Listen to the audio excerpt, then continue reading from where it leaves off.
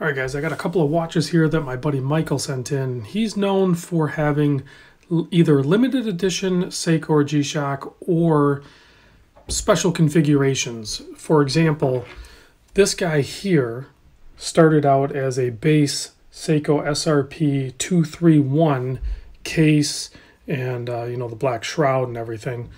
And then to take it up a notch, he wanted the red accents.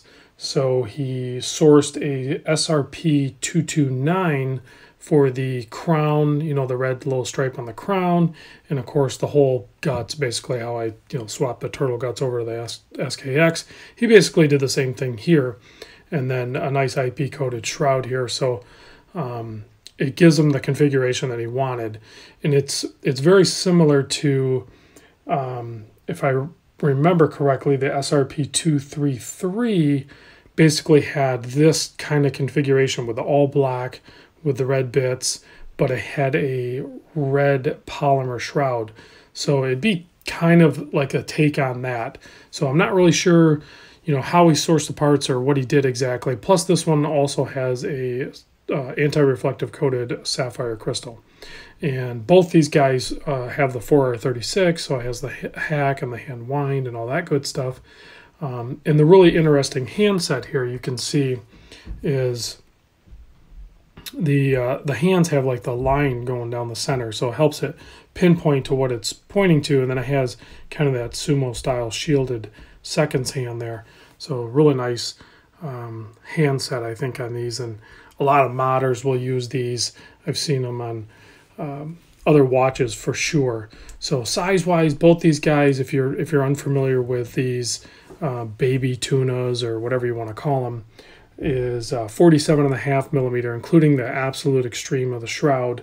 The lug to lug is about 51.5, nice turn down drilled lugs, and then the thickness is about 13.2, so really close to like most divers. Lug width of 22, and you could get them on bracelet like this guy too, which is basically the same as the Seiko Monster bracelet, and tapers down, of course. So, and I know when these first came out, I think a lot of people were calling them like a new Monster or something like that. I really don't think, you know, they're definitely more of a tuna because they have the shroud. And yeah, the Monster has like a mini shroud, but it's not shrouded like these guys are. This is definitely a tuna in my book. So yeah, next to the Monster you can see there. So this one's really cool too. The limited edition but not numbered. This is the srp453. And then, of course, they did a Monster. Seiko did a Monster, the 455. Very similar color combination, almost identical, but in a Monster form, which is a really popular one. Of course, same size and everything like that. Now, this one comes on, traditionally comes on the blue polymer or rubber. You can see you can bend it here. It ain't going to break. It's basically rubber. Shroud, and Michael swapped it out to this polished titanium shroud. So it gives it a really nice, rich, more expensive look, I think. So, and then it has the gold tones and everything. This one's also fitted with a sapphire crystal with anti-reflective coating on the underside. So let me give you a wrist shot of these guys.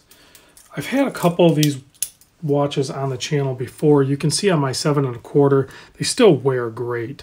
Very much like a tuna or an oversized Monster, like a little bit, you know, how that would basically wear, if that makes sense.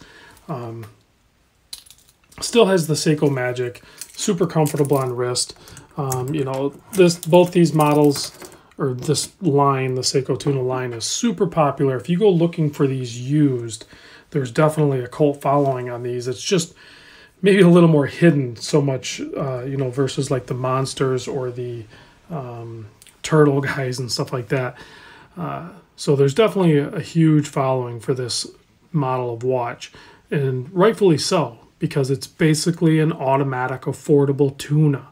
So, you know, you're not going to pay that $1,000 for the quartz tuna, which is a great watch, and you're definitely not going to jump up to like a spring tuna or something like that.